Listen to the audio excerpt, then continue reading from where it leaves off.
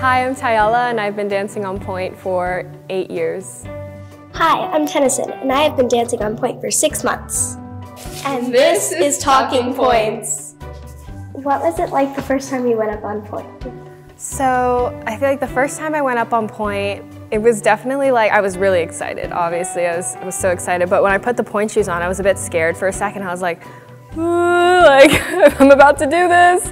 But then I went up on Pointe and it just felt like so natural. Like I just loved it. When I first went up on Pointe, it felt like different than I expected. I was like, expecting it to be like beautiful and like you see in the movie. I was like, wow, this is really weird.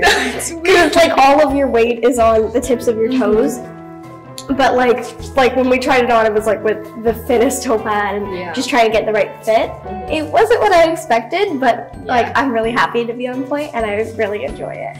So what do you do to prep your shoes? Anything special? So for me, I darn the fronts of my shoes. Yeah, I would say that's the most special thing I do. So what is darning your shoes and why do you darn your shoes? So I think I started darning my shoes when I started to dance more on Pointe. It was like after a couple of years. I started darning my shoes just for balance stability, as well as like, you know, like when the fronts of your shoes start to like tear a little bit, it stops that from happening, so I don't really have much tears or anything in here.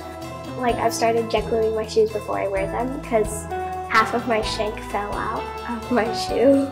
Like it just like snapped in half. I've tried to make them more harder and just make sure that they try to last longer. Are there any tips that you would give me because I'm just starting out Pointe and for further along the road? Yeah, I feel like the biggest thing when you're on Pointe is to learn to be patient with yourself, just to like allow yourself to learn and grow. Great.